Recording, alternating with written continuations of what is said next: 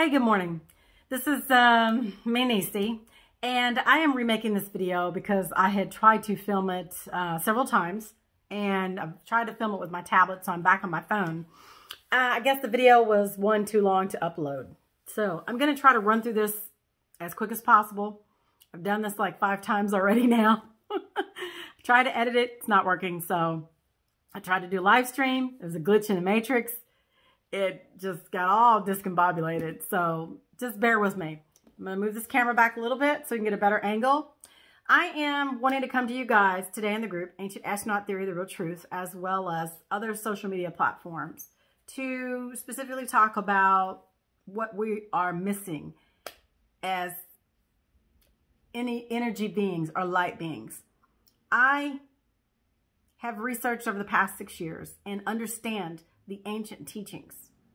And to the people who are not initiated, are not versed in Egyptian mysteries and the occult, which means hidden, I want to try to make this as simple as possible. I feel as though we are missing the mark on what the ancient teachings state. Thousands of years ago, we were visited, right? We were visited, and these celestial or earthly avatars were created. Yeah, I know how that sounds. But if you've been in the group long enough to know, then you know where I'm going with this, or where I'm going down the rabbit hole. So, not going to ramble on. Going to make this short, and hopefully this will tie in later on. The scriptures that I'm going to be reading from, you can get the King James Version Bible, as well as the Upanishads, the state of consciousness. The chapter, I think, is number 4 in the Upanishads. The first scripture I'm going to read, Matthew 6:22, which is my favorite. The light of the body is the eye. If therefore thine eye be single, thy whole body shall be full of light. 1 Corinthians 6, chapters 19 and 20, or verses 19 and 20, reads, What? Know ye not that your body is a temple of the Holy Ghost, which is in you, which ye have of God, and ye are not your own? For you are bought with a price. Therefore glorify God in your body and in spirit, which are God's. Psalms 82:6 says, I have said, ye are gods, and all of you are children of the Most High. Now, I found this paper online, right? And I wanted to read this to you, and I will upload this to the group. It's in a PDF format, and I found it in this by this gentleman by Dave DeWitt. And it talks about, I'll just read it. Light in the Bible. In the Bible, there are 229 references to light, 156 in the Old Testament, 73 in the New Testament. In addition to these, there are references to the effects of light, such as rainbows, stars, brightness, lightning, and brightness, whiteness, brilliant whiteness, as in things that are shining. These alone come to 400 references to some form of light. Needless to say, light is a huge subject in the Bible. I will here attempt to give a sample of these arranged according to 4 theological areas.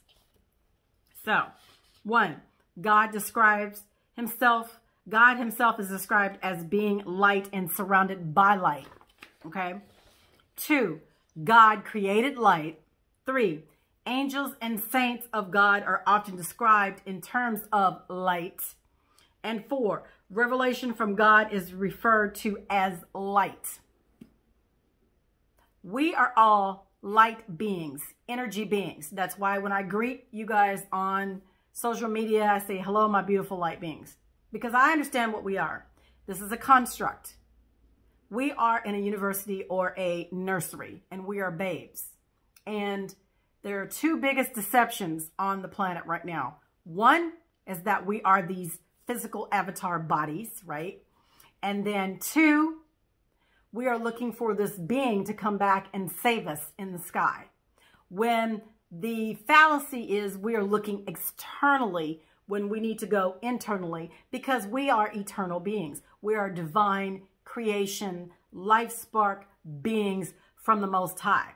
We are fractal pieces of the infinite creator. Fractal pieces of light or energy. When you come into this body, physical body, you weigh a certain weight. Once the energy body leaves the physical avatar body, you weigh less. If you were to drop dead right here on the floor by a heart attack or what have you, the first thing a person's going to do is check for breath, start doing chest compressions and breathe into your mouth to reflow the energy to the heart. You would be shocked by an AED. Why in the world do people have such a hard time understanding that you are not your body? You are not white, black, brown, or yellow. You are an infinite being. You are in a temporary vehicle or vessel. Your body is only a temporal being. It is only temporal in nature, meaning you have a certain time frame that you're going to live in this realm, and then you exit the body because it's a vehicle. That's all it is. So people identify as being race, Black Lives Matter, white supremacy, all this mess that's going on TV. I don't look at it. I refuse to look at it because I don't want to lower my vibration, my frequency. I am trying to increase or raise my frequency to go within, to tap into my divine nature, my divine self. So I'm going to read these to you quickly. I'm going to choose the first section where it says, God himself is described as being light and surrounded by light. I'm going to read these scriptures off to you, and then I want you to do your research. And I will break this video up because I have it on a timer, and I'm not going to go over a certain time. So, out of this it says, Jacob 36:30, behold, he spreads his lightning about him. Psalms 104, 1 through 2. O Lord my God, you are very great. You are clothed with splendor and majesty, covering yourself with light as with a cloak. Daniel 2:22. He knows what is in the darkness, and the light dwells in him. Isaiah 9:2. The people who walk in darkness will see a great light. Those who live in a dark land, the light will shine on them. John 1:6 through 9. There came a man sent from God, whose name was John. He came as a witness to testify about the light, so that all might believe through him. He was not the light, but he came to testify about the light. There was a true light which, coming into the world, enlightens man. 1 John 1:5. This is the message we have heard from him, announced to you that God is light, and in him there is no darkness at all.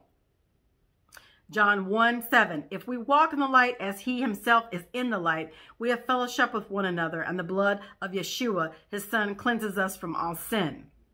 Revelations 4:3. He was sitting was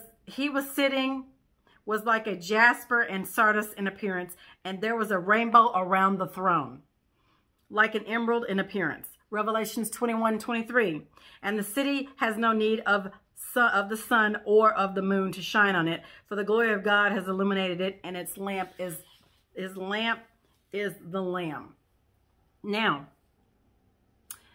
Amos, I believe it is it 5:20? I believe it says, the day of the Lord is darkness. I think that's the scripture. I'm trying to go by memory. And so for me, when I read scripture in ancient text, it does not matter if you read the Hebrew text of the Christian Bible. I have studied it, and I truly believe that that book has been cherry-picked, and it was written by the Hellenistic Greeks in code. So if you are uninitiated and not initiated, you will be taught a certain set of beliefs. If you are initiated in the occult, then you understand what it is and who we are and what this place is. In the Upanishads, as I had said before, it is in chapter, let's see, it is chapter 4, and it talks about, let me get back to my page. It talks about the state of consciousness. And that's what I'm trying to get to. I apologize. I had it flagged, and you know how it is when you start talking, you lose your place. And now I can't find it. So,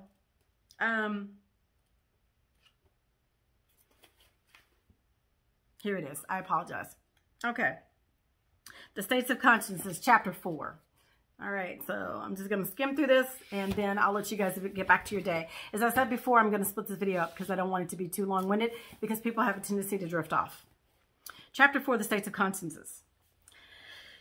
Yanivalak came to Yanga, king of Vedi, saying to himself, I will not talk today, but earlier, while they were discussing the fire ceremony, Yangavalka had promised him any boon he wanted. Now the king asked the sage permission to question him. So it's a conversation between a sage and a king.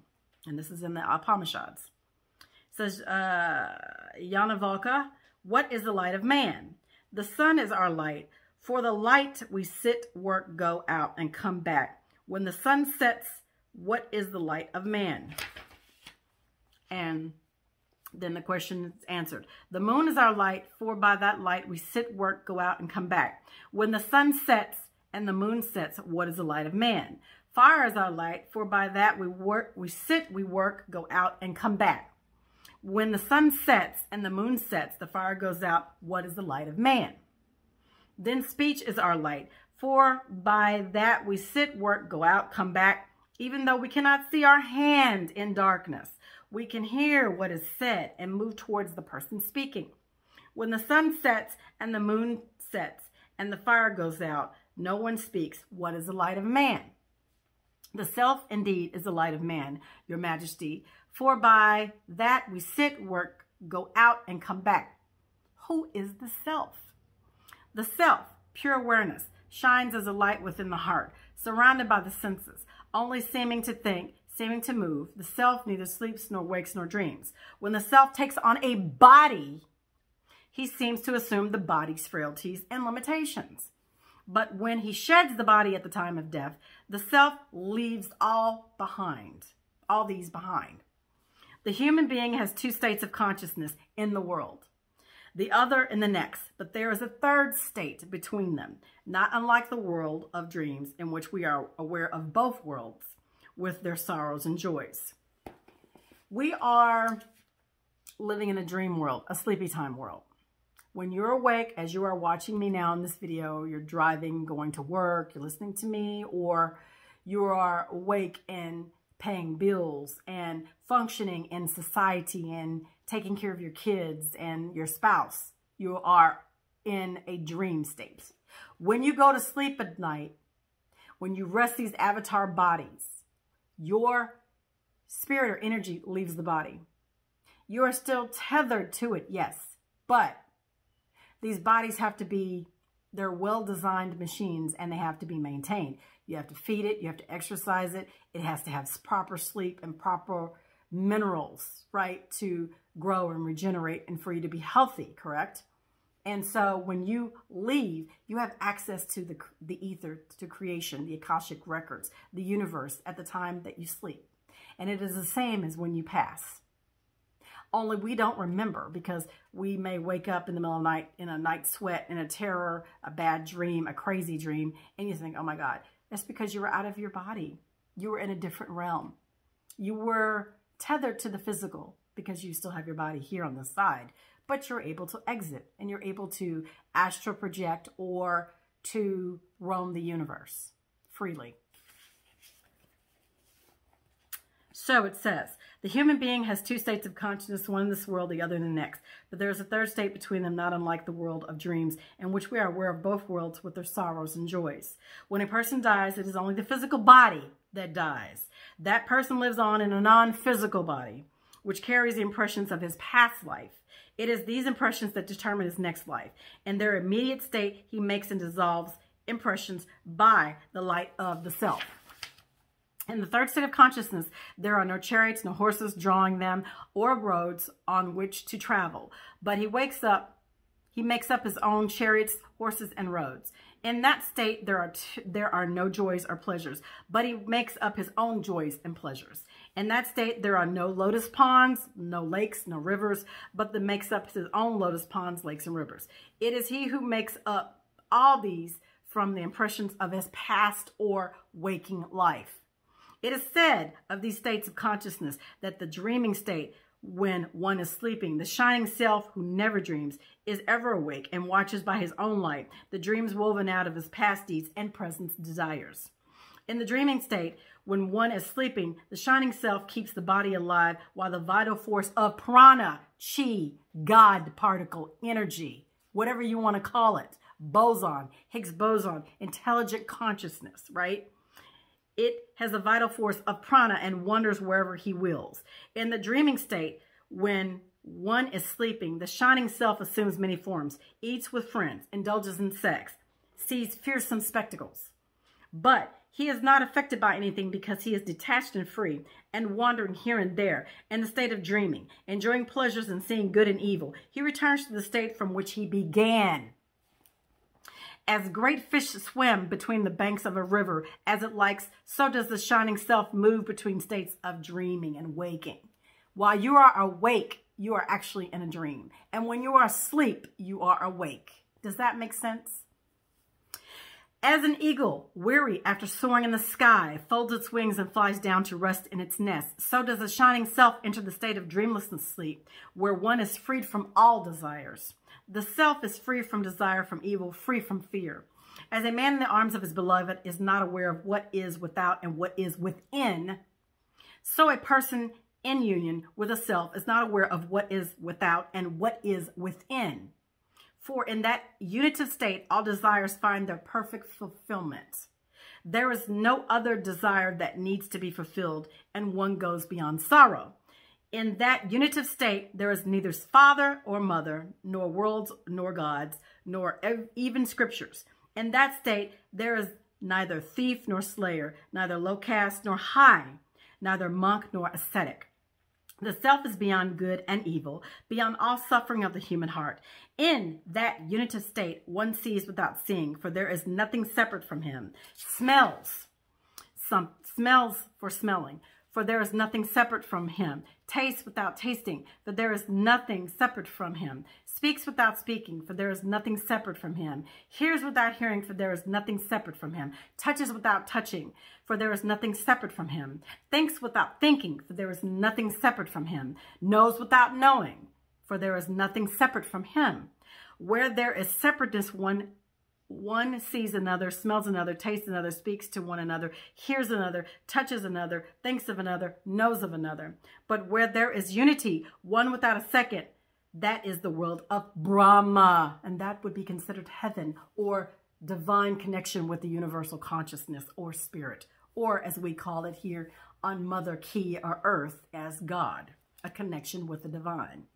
This is the supreme goal of life, the supreme treasure, the supreme joy. Those who do not seek the supreme goal live on what a fraction of this joy. And we're not taught that by these religious indoctrinations around the world. Every single culture and tribe on this planet Earth has an unnamed deity at the top, a divine being at the top of the pantheon. And it is the same being. We all worship a different way because there were different teachings, and the teachings have been molested. The original teachings on this planet came from a higher state of conscious beings who were not from the earth. They were from somewhere else. Yes, I know how that sounds, but it is written, and it is sitting up in a museum where nobody cares to read it. We were taught by the Atlantean priest King Thoth. And when Atlantis was destroyed and Lemur was destroyed, then they migrated to Egypt. And so that is where you get the Egyptian, Sumerians, and so forth. And so you have the city of the Agdad of the 8-pointed star, Hermopolis. And then they're taught from ancient Egypt to Greece and all around the world. So that is why we have these different traditions, because these beings were mobile. They weren't just limited to one area. They traveled the entire world because they had traveled the entire solar system, because they were not from this earth. And I know how that sounds. Take a minute to grasp that. Download what I'm saying.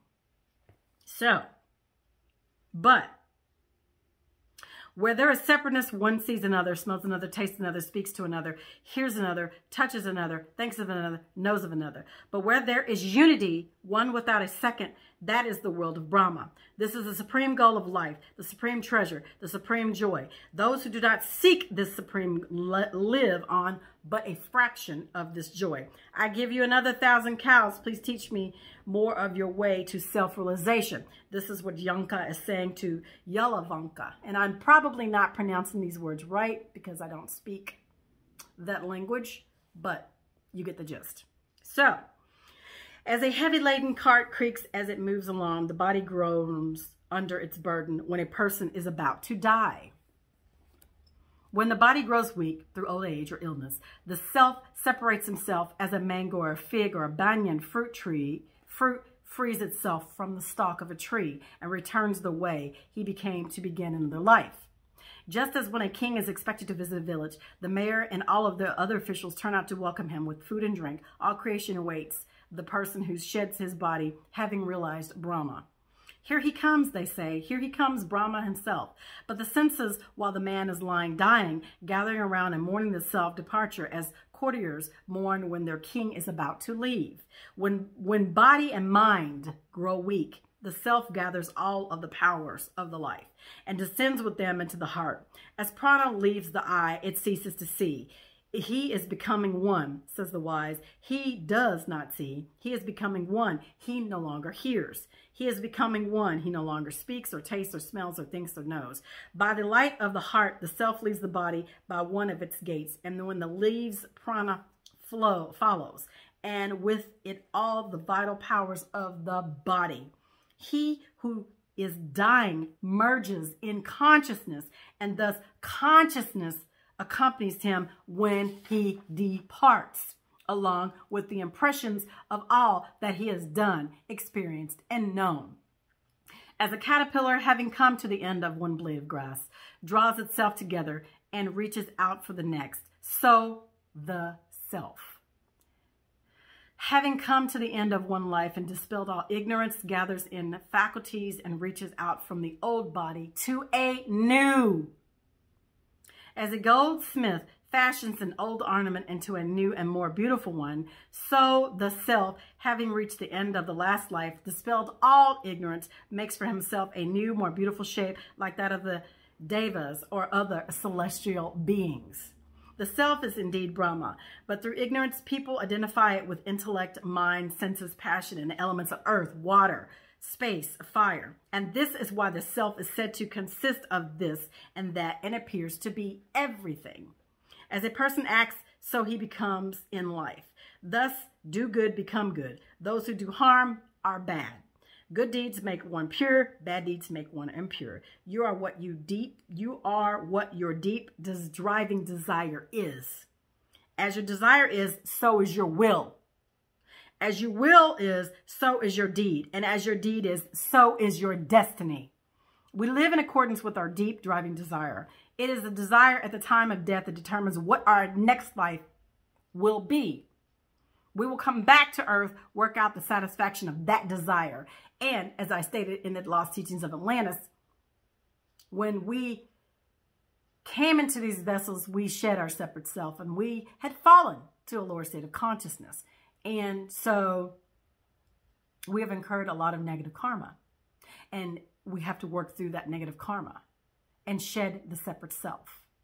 And I know this may sound strange to some of you because you have been taught or indoctrinated into the Christian faith. And if you are not initiated into the occult and all things, then you were not taught everything that you think you know. And no, I don't know everything, but I have studied enough to know this.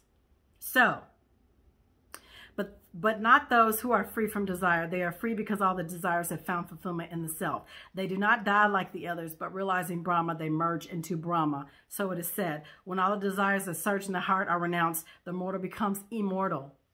When all the knots that strangle the heart are loosened, the mortal becomes immortal. Here in this very life.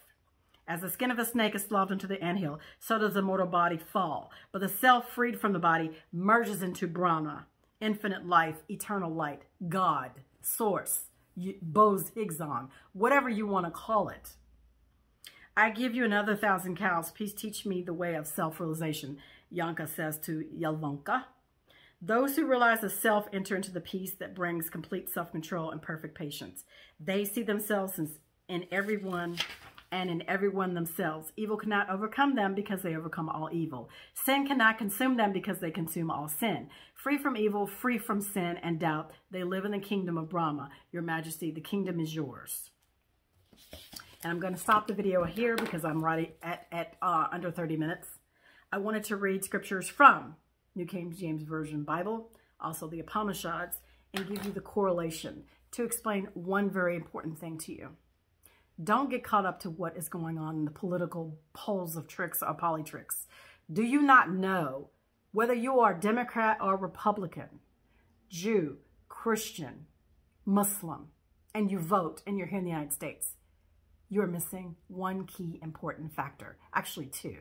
One, you are being deceived into thinking that you are these temples or these vessels.